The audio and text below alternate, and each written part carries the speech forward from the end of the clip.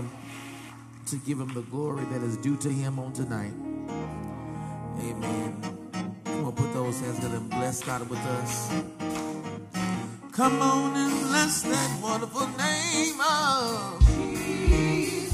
You ought to bless the name of Jesus. Come on and bless that wonderful name of Jesus. Oh, no other name. Come on and bless that wonderful name of Jesus. You ought to bless the name of Jesus. Come on and bless the name of Jesus. Oh, no other name. There is healing in the name of Jesus. Oh, there is healing in the name of Jesus. Oh, there is healing in the name of Jesus. Oh,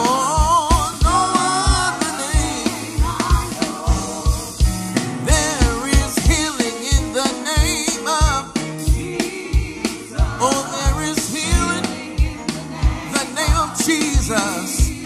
Oh, there is healing in the name of Jesus. Oh, no other name. There is power in the name of Jesus. Oh, there is power in the name of Jesus. Oh, there is power in the name of Jesus. Oh,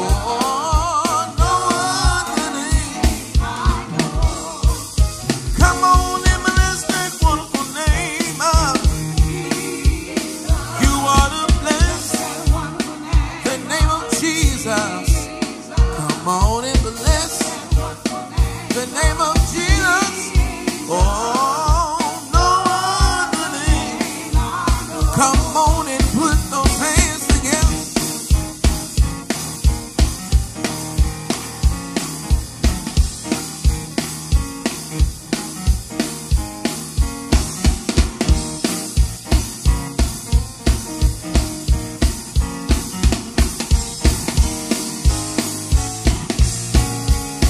Come on, let's praise him.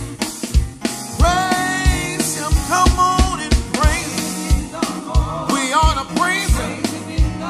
Come on and praise him. You ought to praise him. Yeah, praise him with the sun. Come on, let's praise him.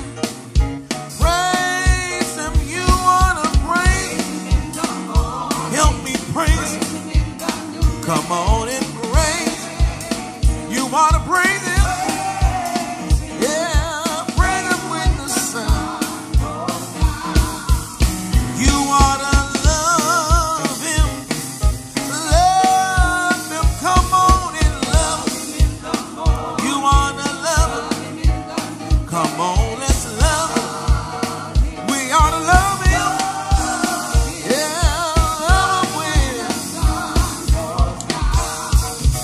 You ought to serve him. Serve him. Come on, let's serve him. We ought to serve him. Come on and serve. We ought to serve him. Yeah, serve him with the sun. His name is Jesus. He's Jesus. He is Jesus. And he's Jesus. Yeah, Jesus. Call his name Jesus. Oh, he's Jesus with the sun. We call him Jesus. He's Jesus. Well, he's Jesus. And he's Jesus. We call him Jesus. His name is Jesus. Oh, Jesus with the sun. Come on and put those hands together.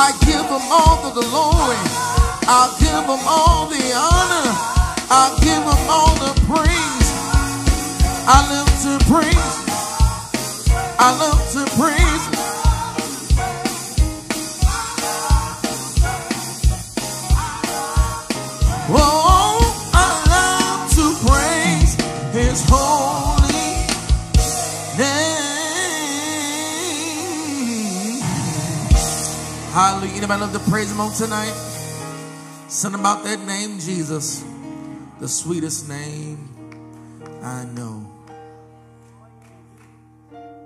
I love you, I love you, I love you, Lord, today, because you care for me in such a special way. That's why I praise you, Lord. I lift you up and I magnify your name. That's why my heart is filled with praise. Help me say I love you, I love you, I love you, Lord. Because you cared for me in such a special way. Oh, that's why,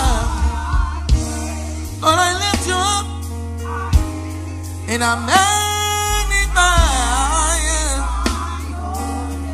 Lord, that is why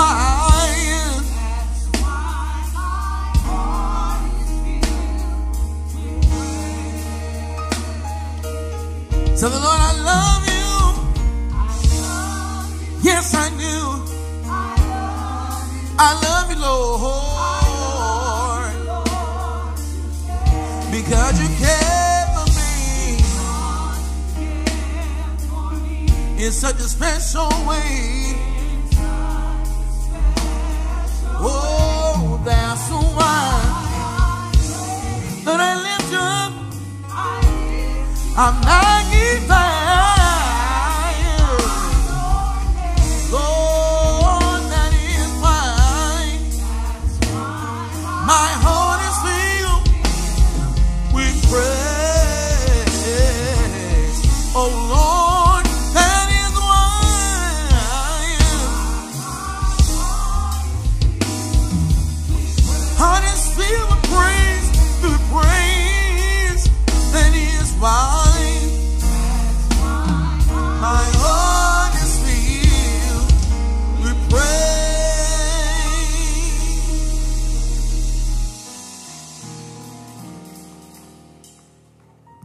If you love him, why don't you stand on your feet wherever you are? Spend the next few moments with the God you love, letting him know how much you mean to him and how much he means to you. I don't know how you honor God, but this next few moments is between you and God. Now, hold on, let the music play softly.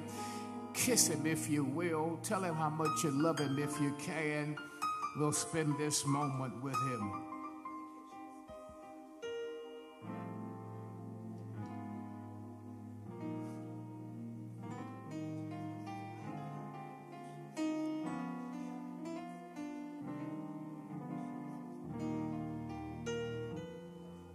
So, Lord, we're here tonight because we love you. No matter what the season is, no matter what the reason looks like, we want you to know personally and publicly that we love you. No matter what our struggle may be, no matter what trial has befallen us, God, please hear this. We love you. And it's not like we loved you first. You started this whole love thing. So, God, we want you to know that at best we can do is love you back. So, God, I say on behalf of every believer here who know what their tears taste like, we love you. I say on behalf of every saint who's had to go through a season of sorrow where they've buried a loved one they didn't expect to say goodbye to. Amidst the losses, we say we love you.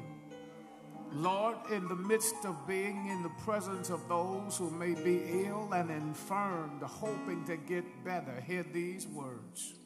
We love you. You make life worth living for us. Without you, Lord, life makes no sense. But with you, every day gets sweeter as days go by.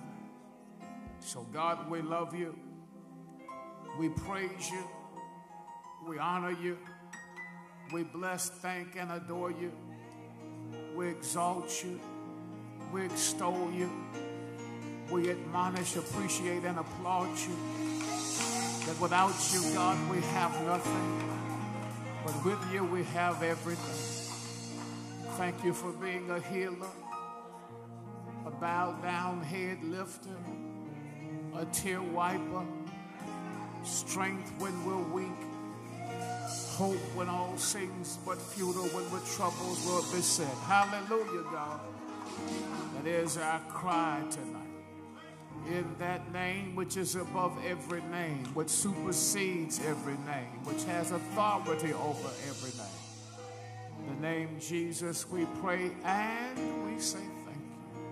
And all of those who can't help but love the Lord a whole lot, shout amen. Give the Lord a big hand clap of praise in here.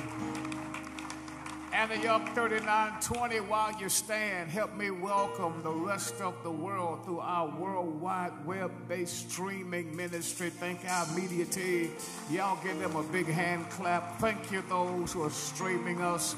Give Pastor Albert Moore a big hand clap for standing in my They such a wonderful, wonderful relief to know that they are in good hands here at the Antioch Church. All of our guests, if we have any, raise your hand. If we have anyone visiting with us, if you're not a member, I want to make sure we say good evening to you. Anybody visiting tonight? No guest? Okay, we'll hold with that. Then here is the question. 8 o'clock, raise your hand. Let me see where y'all, oh my goodness. 10 o'clock, y'all raise your hand. Here's what I want you to do. I want the 10 o'clock folk to meet the 8 o'clock folk, and the 8 o'clock folk to shake some 10 o'clock folk hand. And some 10 o'clock folk to find some 10 o'clock folk you don't know that go to 10 o'clock. And some 8 o'clock folk to find some 8 o'clock folk you don't know go to 8 o'clock. And by the time you get through shaking hands, you ought to be met a good 2 or 3 people that you've never met before. Make that happen right now, right quick, right this very second. Do that.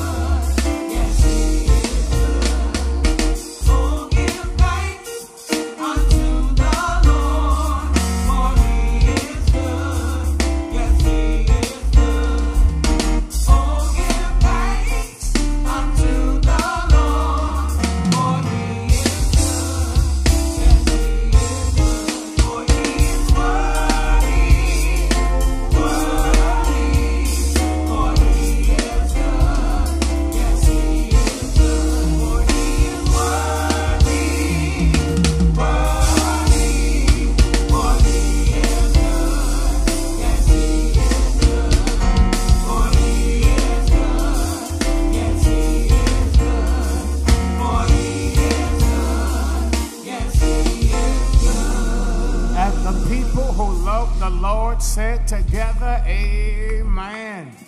John chapter 12 tonight. John chapter 12. If you have your book back to the table, make sure you take notes on this particular day. John chapter 12. I think this is going to be day number. Hold on, let me get it. Let me get it.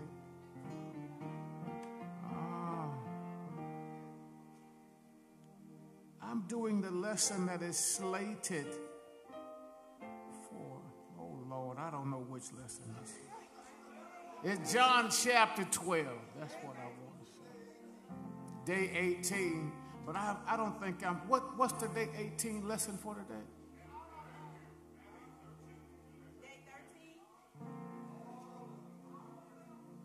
Hold on, I want to go backwards because I missed something. And I want to cover this. It's so important to me.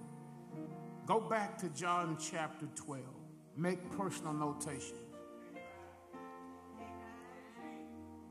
I want to deal with that there's still seats open at the table. Do you see that? Is that day 13? Go to that day.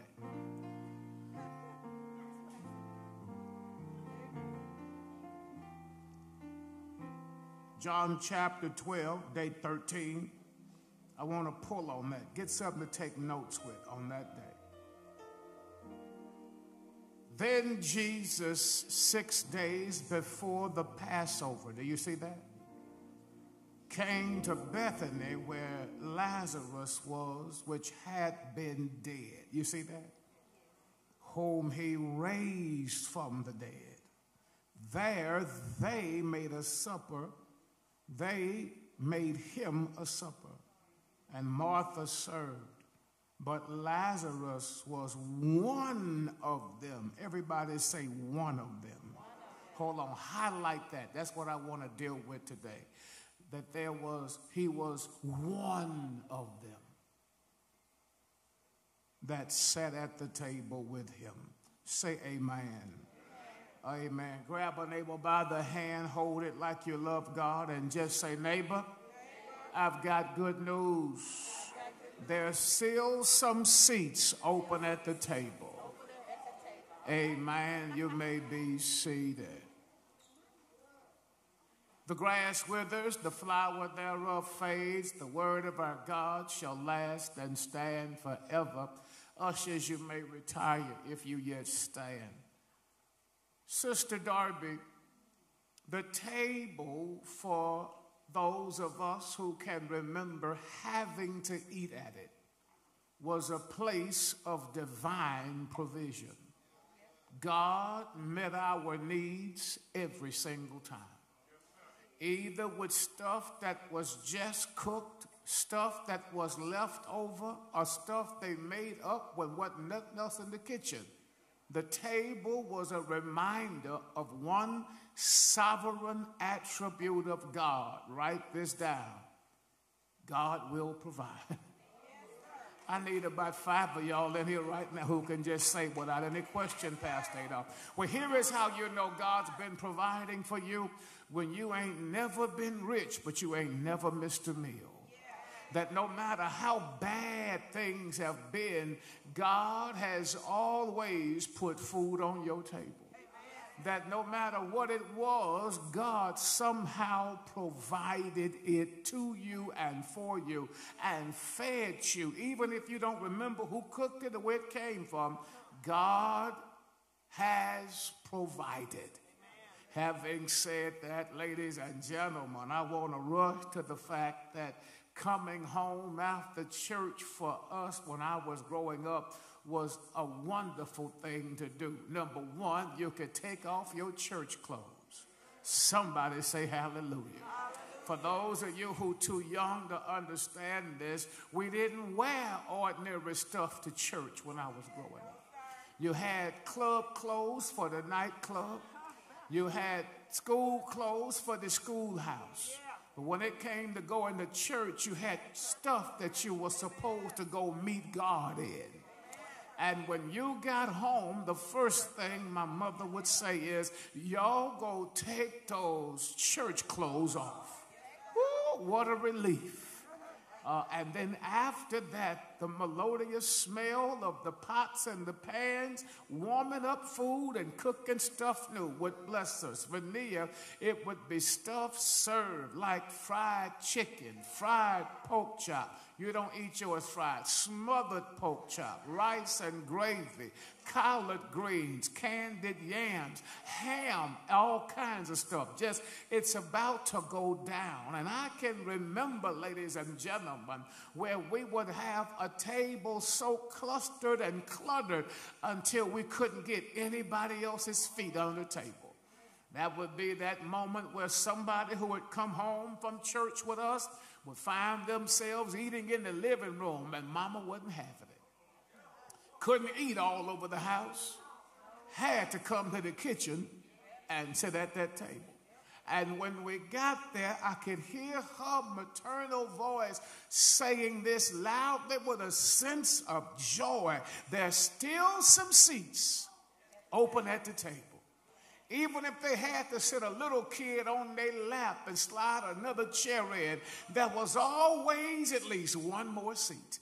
I think it's a picture-perfect paradigm of what coming to God is like. Ladies and gentlemen, no matter how many seats are occupied, there's still one more seat available. I think what the church often missing, Pastor Jeremiah Jackson, is we see the table of our God as closed off and only for us. But the shout of the night is the same God that's been providing for you has room for somebody else. Come here, ladies and gentlemen. The dynamic narrative of tonight has its core, crux, and century in the story of Lazarus, who's been resurrected from the dead. The shout of the night is not only that God has the power to resurrect a man who's been dead 4 whole days, but ladies and gentlemen, he resurrects him and takes him, never forget this, to a table. If I ask you, after Lazarus was resurrected, what happened next? You go to Antioch, everybody say he went to a table. He went to a table because it was proof positive that he was alive, because dead people don't eat.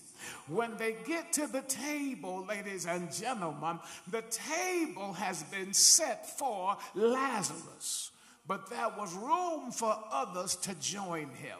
And that is where I want to pitch my tent for about the next 18 minutes, Deacon Dale Harrison, because I believe the picture perfect paradigm in this pericope shows us that God is too big to be Baptist, too holy to be Pentecostal, too intelligent to be Lutheran, too smart to be just one denomination. He is not just Catholic. He is not just AME or CME. You will discover one of these days that God is for the whosoever will, let him come. We're going to be shocked who ends up at the table sometime, because some folk who look like church folk won't get a seat. There'll be some folk with tattoos on their neck, gold teeth, dreads, hanging stuff, dangling. They'll be sitting there talking about, pass me the lamb. Ladies and gentlemen, here is why. This table is reserved for those who fit in the category, who says, if God has a seat for me, I want it. Ladies and gentlemen, 3 quick principles, and I'm out of your hair tonight. Number 1, what we see in this text is grace extended. Write that down. That ain't in the book. Grace extended. Deacon Darby, how far does grace extend? Where does grace stop? How deep can you sink before grace can grab you? How far can you be gone before grace can renew you? How messed up can you be before grace can save you? How low can you go before grace can... I'm about to shout by myself. Wait, everybody say this one word. Just say grace. Grace is that part of God that is his self-expression to all of humanity. When God wants to show the world what he is like, he shows all of us grace. Grace is written in the Bible 3,376 times. In the Old Testament, it comes from the word hene. Everybody say hene. It literally means favor. It means that God extends to everybody a certain degree of, say this word, favor. And in the Greek New Testament, it's charis. Guess what it means in Greek? Favor. So no matter where you find the word grace, either in the Old Testament or the New Testament, it means one thing. Everybody say favor. The reason why it's favor in the text, watch this, Deacon Harrison, is because what's on the table has been provided without a tab for anybody sitting there. In other words, nobody came in and paid the bill. The Lord picked up the tab and paid the bill for everybody who would dare say, make room for me at the table. I need 5 of y'all in here who've ever gone to dinner and somebody else picked up your tab. Doesn't it make you feel like, hallelujah, thank you. You should have ordered some more stuff. I'm like, wait, if I would have known you were going, just at the end of the day, ladies and gentlemen, the grace of the text, Deacon Barry Nix, is that the tab has already been paid for. Wait. The grace extended here, ladies and gentlemen, says to us, Lazarus is welcome, but so are others who realize they need me. If you are self-sufficient, self-aggrandized, self-promoted, self-saved, self-holy, there is no seat at the table for you. I thought I would have had an amen. I'm going to say it again. If you are self-sufficient, self-aggrandized, self-saved, self-promoted, you think you're going to get to heaven based on your own good works, there is no seat for you. I'm going to say it a third time. If you are self-promoted, self-aggrandized, self-saved, you speak in tongues, you never make a mistake, your past is behind you on a scale of 1 to 10, you think you're a 10. You show up and think you do Jesus a favor for being here. I say to you, the shocker of the day is, with that mindset, there is no seat at the table. But if you can say, God, I'm not all that I should be. On a good day, I miss it 2 or 3 times. But I got enough sense to want a seat at the table, because can't nobody fix it for me like you can. By the way, God, I have some secret private struggles that I have to get over, and as long as you keep working on me, I promise to keep your hand on me, because without you, I'm not going to make it. Oh, yeah, and God, just one more thing. If you could just delete my past to protect my future, I would be so happy. Oh, and just 2 more things. God, right now, sometimes I find doubt in my heart where I really want to believe you, but sometimes I kind of question thing. If you could kind of build up my faith, tear down my doubt, increase my wisdom, and push me forward, I'd be really happy. Oh, and just last thing, I know that without you, I am nothing, but with you, I can do all things. If that's your attitude, there is a seat at the table with your name on it that says grace has been extended. Can I give you a good Bible study note? Hey, Chairman Limbrick, Jesus never once used the word grace. Out of all of the words that he spoke that we have chronicled virtue, Jesus never said grace. He never mentioned grace. He never articulated grace.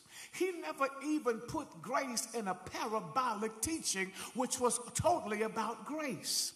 Why, Pastor Adolph? Because he was so busy showing us what grace looked like.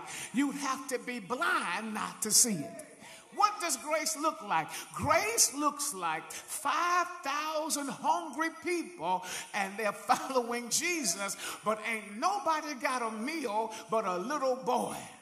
Jesus takes this meal, breaks this, blesses this meal, blesses it, tells the people to sit down, and feeds 5,000 people. He doesn't charge them for fish. He doesn't charge them for loaves. And he gives 12 baskets of leftovers to the disciples. What do you call it when you show up with nothing and leave full? I need for everybody to shout one word: grace. Wait, what do you call it when a woman has been caught in the act of adultery? Folk from the church house caught her in the act. I'll talk about that a whole nother time. They catch her, bring her to the Lord, and the Lord says, I tell you what, he who is without sin, let him cast the first stone. And all of them left from the oldest to the youngest, and then he told the lady, go and don't keep living like you've been living. What do you call it when God knows about who you are in secret but gives you another chance? Somebody just shout grace. What do you call it, ladies and gentlemen, when you've been sick for 12 years and doctors have taken all of your money, and instead of you getting better, you got worse? But somehow you heard Jesus was going to pass through town, press through the crowd, touch the hem of his garment, and without a HMO or PPO select, without a primary care physician, you touched him, and he turned around and said, somebody needed me who touched me, and you got healed. What do you say when God says, I'm going to heal you without a pill, without a cream, or without surgery? Somebody shout grace. What do you call it when you're hung on a cross and you've been stealing the whole time? You've been taking people's Lone Star cards out the mail. You've been ganking folk all through town, and now your past has finally caught up with you, and you end up nailed to a tree. You look over and tell this dude next to you from Nazareth, when you get to your kingdom, if you don't mind, remember me. And he looks over at you, and you done missed Sunday school, vacation Bible school. You ain't never gave him a tithe. What do you call it when he says, today thou shalt be with me in paradise? Somebody shout grace. It is why, ladies and gentlemen, the church of the living God ought to be a place where grace is on display. For the GED and the PhD, for the wealthy one and for the one that's flat broke. Grace, ladies and gentlemen, is what saves us. Grace, ladies and gentlemen, is how we find our way to God. You don't get to God on your own human merit. We are saved by grace through faith, not of works, lest any man should boast. It is the, I'm preaching good on tonight. I need for 5 people in here who've been loving the Lord a long time, but you know without grace you ain't gonna never get a seat. I need for 25 of y'all in here who can say, thank God for grace. Grace keeps my children when they are out of my eyesight. Grace keeps a clot from passing even though I may have hypertension and messed up glucose. Grace keeps me when I'm in my traffic jam and folk are going and coming for people getting into my lane. Grace takes a bill you can't pay and sends money just to make sure your needs are met. Somebody high five a neighbor and tell them there is room at the cross for everybody that's unsaved. Here's the grace extended, Deacon Sorrell. There's not just one seat. Okay, wait. Have y'all ever had your feelings hurt? I really got to go home, but my soul is happy. Have y'all ever got your feelings hurt with somebody you knew through a good celebration and they ain't invite you? It's kind of piercing, ain't it? Now listen to me right quick, because some of y'all don't invite me to y'all little parties y'all have. I know why though. Didn't God? I know why, because they want to cut up and they don't want to. Thank you so much. I understand. But I see it on YouTube, on Facebook, Instagram, Snapchat, TikTok. Sometimes I feel a little salty. You know what I mean? If somebody dead, you come get me. If you're finna throw a party for the living, you leave me out. You know, I kind of feel a certain kind of way, you know. Oh, God, help me, Jesus. And I mention this, ladies and gentlemen, because it can leave you salty when there's a seat, but it ain't yours. Can I ask you, how would you feel tonight if I told you God has a table, listen, and you've got a seat?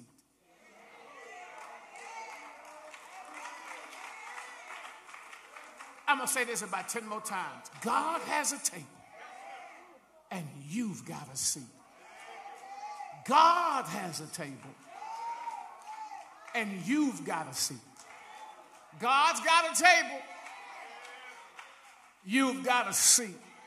You know, that's enough to kind of make you throw your head back. God's got a table. So if you don't invite me to yours, I still have his. That is, ladies and gentlemen, the idea of the provisional grace of God extended. And Deacon Darby, he extends it to the Democrat and the Republican, the black and the white, the Jew, the Greek, the Gentile, the barbarian, the Scythian, the Roman. He extends it to every continent, Asia, Africa, Antarctica, North America, South America. He extends it to every creed, every culture, whether you speak in Ik, Ox, and Ooks Lopez, or whether you speak the King's English, it does not matter. He is a God that lets us know whosoever will, let him come. Secondly, not only can we see grace extended, but we can see goodness provided. Write that down in your notes. Martha is the one Eva in the cooking, preparing the meal. Martha, ladies and gentlemen, throughout the scriptures, has always been the sister of Lazarus that appeared to have culinary expertise. Vania, there's always somebody in the house who knows what to do in the kitchen. Let me slow down and say this. Don't be offended, y'all ready? Everybody in the kitchen can't cook. Some folk, you want to pray over that the whole time. God help me. But there are some people who are gifted to go into a kitchen and can just make it work. And here is how you know they making it work. Ain't no recipes nowhere written down. They ain't trying to figure this out. Ain't nothing canned. Ain't nothing store-bought. Ain't nothing coming from a box. It's getting quiet here. Just keep on listening. They are able to walk into that and culinary and use expertise to put it on the table. Here is the good news. Sometimes, Reverend Jeremiah Jackson, God uses the gifts of other people to show you just how good he can be. God, ladies and gentlemen, will take the blessing of somebody else just to bless you with it. I need about 10 people in here who've ever seen God take other people and cause them to be good to you, open doors for you, help you when nobody else would. And the irony is, so many times God used the least of those to make the best of the type gift to you. God uses people that you don't know to open doors for you. God uses people that sometimes you have walked by just to lift you up when you're down. But the shout of the night is this: God is the one behind it the entire time. Let me see the hands of those in here who have watched God use other people to bless you. You ought to touch your neighbor and say, when God got ready to bless me, he used some people that just came near me to encourage me, to let me know everything was going to be all right, to lift my bowed down head, to push me forward, to let me know that all would not be for loss, that he needed me, that he loved me, that he would use me. Ladies and gentlemen, the goodness of the text is he uses Martha to bless everybody, not just Lazarus, at the entire table. I'm in the city of Oklahoma. One of these Thursdays I've been out, I was in Oklahoma at the largest citywide revival in our country. 73 churches, Sister Darby, are in revival at the same time. So can you imagine having 73 pastors in one city at one time? Hold on. Every participating church is in revival at the same time, which means at 7 o'clock at night, everywhere you can see a church open, they're in revival. I love it. I'm standing in the lobby of my hotel, and Deacon Hillary Giss, my driver who was coming to pick me up, took ill. So I'm standing there just waiting like, okay, somebody gonna come get me. It's night 2. I hope I didn't do that bad on night 1 that they want to. I'm thinking I did okay. You know what I mean? And so I'm sitting there, and y'all, I had been praying a prayer all day. I had been just asking Lord, saying, Lord, you know, I know I'm not supposed to ask you for a sign or anything like that, but God, if you're pleased with me, just let me know what I'm doing my best. You ever been there where you just say, hey, God, can you affirm me in any kind of way you want to? Just please, God. And I know I don't need a sign. I got that. But God, if you wouldn't mind, if you're not too busy, Deacon Darby, true story, I'm standing in the hotel hotel lobby, got on my black Baptist suit, white shirt, crispy, starch ready, Bible in hand, change of clothes because I know I'm going to sweat when I preach hard. I'm sitting there, and 7 o'clock comes, no car comes to get me. I said, Lord, I hope this is not the sign. I hope this is not the sign that you're sending me. Watch this. Ramona Lee. I'm standing there 8 minutes after 7, no car. So I'm just thinking maybe I should catch a taxi or an Uber. At the time, I don't know that my driver has taken ill. A little boy comes up from behind me that I do not know, throws his arms around my waist. I turn around looking like, wait, who is this? Ladies and gentlemen, he has the biggest smile on his face I had ever seen. His mom and dad are over there watching him hug me. I'm like, is this your son? They said, yes. He said, God told him to come over there and tell you something. He looked at me and he said, God told me to tell you, sir, he loves you. Y'all, I could have hit the floor.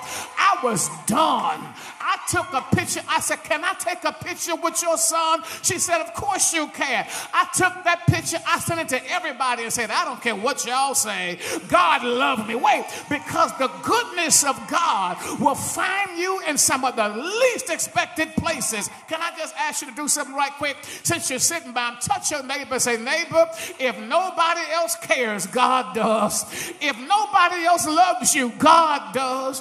If nobody else cares about your future, God does. If nobody else cares about the tears you cry, the pain you feel, the hurt you go through, God still cares. There is a grace that's been extended. Hold on, everybody say, whosoever will. It's not just a seat for Lazarus. It's for others too. Can I say this to y'all right quick? My prayer for the Antioch Church is that we become a church for the whosoever will. Do you hear that? Where people can come broken and leave blessed. Where people can, of every walk of life, no matter where you are in life, find your way to a place like this where somebody will tell you God still has plans. Do you hear what I'm trying to tell you? And then secondly, not only is there grace extended, but there is goodness provided. Say goodness provided.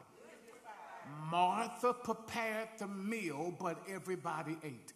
God used her to bless that entire house. Sometimes the blessing of the Lord comes through other people. That's why you want to be careful how you treat people. Watch this. Here's what the Bible says. Give, and it shall be given unto you. Good measure. Press. Come on, somebody been to Sunday school? Press down. Shaking together. Running over. Watch this, Sister Darby. Shall men give unto you. God will use other people to bless your life. Do you hear that? Lastly, and I'm done for the night. That'll be it for me. Watch this. Not only do we see grace extended, goodness provided, but we see God's presence united. The blessing of what's at the table is not what's on it, it's who's at it. God help me. Oh, I just think I should tell y'all when this came up to me, that's why I said I got to tell them this. See, any table without God is probably not a good table for you to be a part of. I don't care where you go, you want God at your table. Hold on, I know it's some of y'all who go to crap tables, card tables, domino tables, bingo tables. I got it. Don't listen, I ain't here to judge you. I know some of y'all pray for the machine while y'all playing it. Oh, Lord, touch it. No, I got it. See how quiet it is? Barry, you see how quiet? Hey, Barry, hey, I ain't getting no amens right now. But just remember this. There are some tables where folk are messy. Some tables where folk are mean. Some tables where folk just like talking about other people's mistakes, mishaps, and mess-ups. But the greatest table in the world you will ever find is a table where God is present. Well, God will make you realize that if it had not been for him, you wouldn't have anything. Well, God will make you realize that it is Him that keeps you and blesses you and sustains you every moment of your life. Well, God makes you realize He's preparing a table just for you, and it just may be in the presence of your enemies. It is the table where you say, God, wherever you are, that's where I want to be. Can I say this to y'all? So many times as I travel around the country sharing, people ask me almost in antiphonal refrain, are you still in Beaumont? You mean to tell me after all these years you haven't moved to greener pastures? Hear what I tell them, Deacon Dale Harrison. I would rather be in Beaumont with Jesus than to be anywhere else without Him. I'm done. That's all I got to say. Ladies and gentlemen, you want God at your table. You want to be in the place where you can see divine supply. You want to be in a spot where you can say, I watch God do that, and I'm not going to try to steal His glory. I'm going to tell you, it was by grace it took place. I think we ought to give the Lord a gratitude moment. Just hold on. If you got God at your table and you are at His, you ought to just lift up your hands right quick and just say, thank you for your goodness. Thank you for your provisions. And thank you for letting me sit at your table. Hallelujah tonight for letting me be a part of what you have provided, because peace comes from your table, joy comes from your table, love comes from your table, forgiveness comes from your table, mercy comes from your table, protection comes from your table. Lord, everything I need comes from your table. Joy comes from your table. My strength comes from your table. Every need that I have is met because I am at your table. And it's not just what's on it, it's because my God is there. You ought to lift your hands and tell God, thank you for always being there. When trouble came, you were there. Lord, when it seems like I wasn't going to make it, you have always been right there. Give the Lord a hand clap. I got to stop. My soul is about to preach because I feel happy. Hallelujah. As we stand all over the building, we'd get to the table after church. We'd have guests from the church that would come. And though my mother now rests with the ancestors awaiting the sound of the trumpet where she shall rise again, I hear her maternal voice, Diana, saying there's still room at the table. Can I tell you why I'm teaching this? So that those of you who are here on a Thursday night will gain a philosophical idealism for Christians that says, if there's room for me, there's got to be still room for everybody else. That no one is too lost, no one is too bad off, that no one is too far away. That if there's still room at the cross, good news is there's still room at the table. I know when I ask about visitors, no one raised their hand, and so my speculation that everybody here is already saved. But just so that I can know you got a seat at the table, if you know you got a seat already, lift your hand right where you are. Give the Lord a big hand clap, y'all. That's enough for us tonight.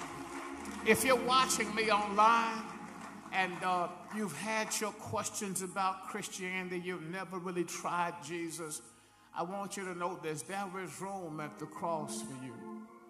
If you can just say, hey, Lord, I'm not all that I should be, but I need someone to help me be what I'm supposed to become. God says, I'm your creator, I'm your maker. Let me have the rest of your life. And the best choice you will ever make is to make sure you get a seat at my table, because nobody at my table will miss anything that comes from my kitchen. You ought to sit down and really think about it. And then for those who do know the Lord and you're watching us tonight, you too ought to celebrate like we have by saying, thank you, God, I've got a seat. The tab has been picked up. What I need, his hand shall provide, and his goodness is mine forever. Give the Lord another big hand clap of honor and praise.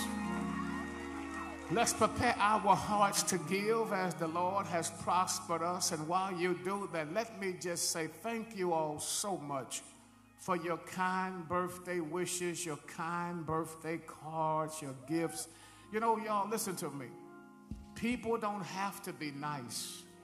And when they are, I have been taught to let them know I am so appreciative.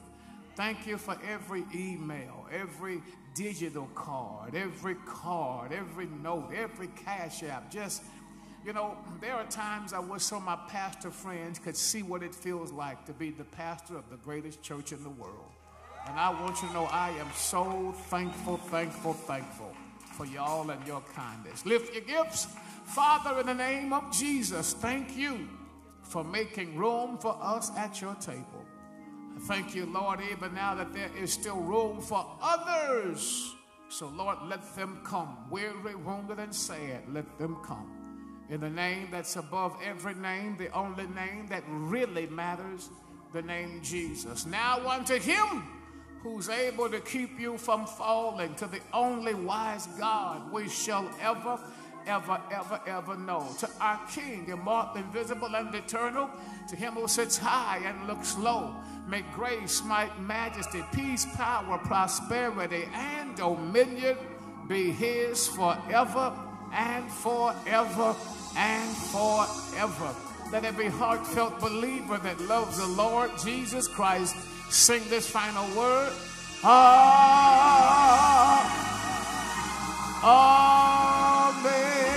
Go in peace. You are excused.